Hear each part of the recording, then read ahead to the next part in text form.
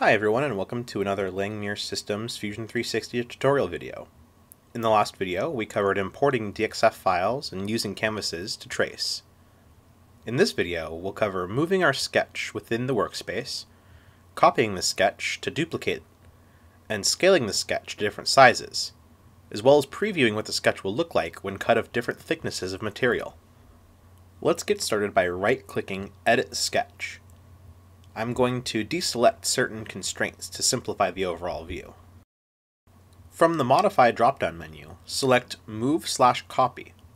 Notice that you can also use the M hotkey on your keyboard to pull up this menu. Now, click and drag a box around the sketch to select it. Use these sideways arrows to move the sketch along a horizontal line, which will not allow it to move up and down. Use the arrow pointing up to move your sketch along a vertical line, which will not allow it to move to the side. Clicking and dragging this square icon will allow you to freely move it anywhere. Clicking and dragging this circle icon will allow you to freely rotate it. You can also use the X distance and Y distance boxes in the palette area to move it very precisely. In this next example, we'll cover copying and duplicating the sketch. Click and drag a box around the sketch to select it, then right-click it. Select the Copy option.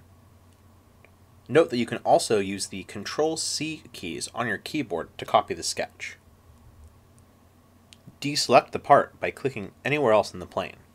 Now that we've copied our sketch, right-click the plane and select the Paste option.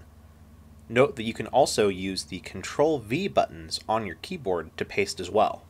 The part that we copied will be pasted directly on top of the original, and the Move menu will automatically open, with the copy selected. Now we'll move the copy off of the top of the original, using any of the methods to move the part, and then clicking OK. To make another copy, you don't need to copy the original part again. All you need to do is paste again.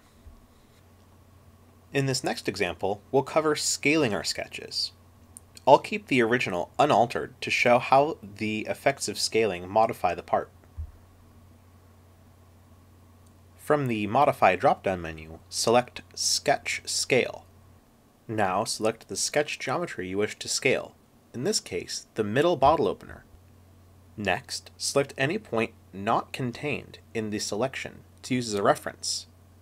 Your selected sketch will scale towards or away from the selected point.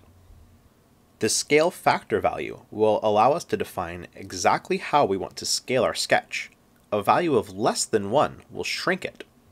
Now we'll do the same for the top bottle opener, but we'll expand it by a scale factor of 2, doubling its overall size. As you can see, we can just as easily triple or quadruple its size, but we'll stick to just double the size for this example. Next, we'll use the Extrude feature to preview what our part will look like when cut from a specified thickness of material.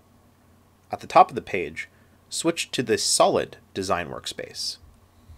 The Extrude tool can be found right next to the Create Sketch button in the Solid workspace.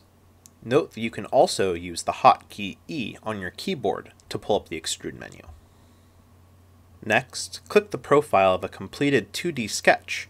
We'll use our larger bottle opener. Simply enter the decimal value of the material you're going to cut the part from, then click OK. Adding the decimal value of 0.125 inches gives a 1/8 inch 3D body to our sketch, and the viewing cube can be used to see the 3D part from different angles. Thank you for watching another Langmuir Systems tutorial video. Join us in the next video where we cover sketch text.